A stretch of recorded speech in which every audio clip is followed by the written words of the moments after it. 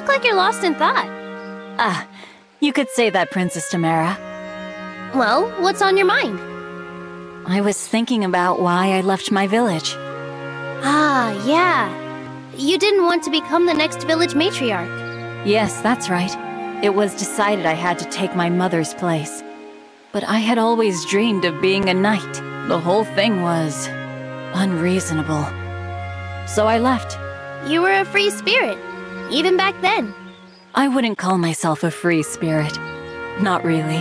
But after traveling on my own for a while, roaming with nowhere to go, I met a fearless woman riding on a wolf. Now she was a free spirit. Who, me? Free spirit may not even cover it.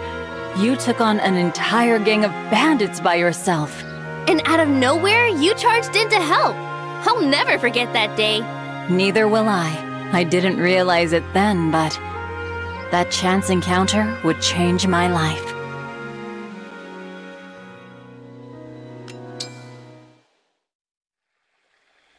You know, sitting with you by a toasty fire, it feels just like the good old days.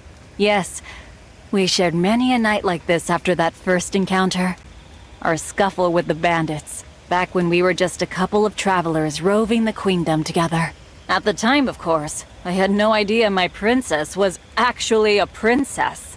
You never asked. Honestly, I assumed you'd piece it together. Listen, Princess Timerra. Most royals don't sneak out of their castles to rain justice on unsuspecting bandits. Yeah, well, I'm not most royals. No argument there. But really, do you remember how shocked I was to learn that you were the Princess of Solm? I had just gotten through telling you, basically my whole life story. How I had always dreamed of becoming a knight, but my lineage made it impossible. I told you that was the reason I ran away from home.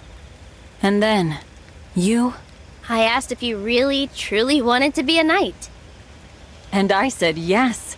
With my whole heart, yes. You placed your sword on my shoulders, one after the other, and said, I hereby deem thee a knight of the queendom. And I laughed.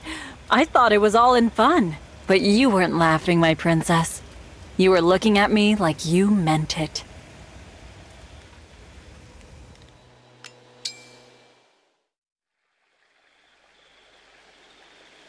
I'll never forget the look on your face when you knighted me. So serious. Well, yeah. I was dead set on it. After all our time on the road together, I could see what a good person you were. I'd have been crazy not to pin you down as soon as I could. My princess, you flatter me. Though, I do wish you had revealed your identity beforehand. This again? It just slipped my mind, that's all. I told you right after, didn't I? We even went to your village together. Yes, that's true. The way you bowed your head before my mother, the village matriarch, and then boldly asked if she'd give the knighting her blessing. I've never seen her so shocked. But she agreed on the condition that I return to lead one day. Your mother's a good woman. She could tell our hearts were set on it. From then on, I was yours. That was the day the clouds opened, and my life filled with sunlight. And you called me a flatterer. So help me, your radiant luster will never dim. That, my princess, is why I devote myself wholly to your service.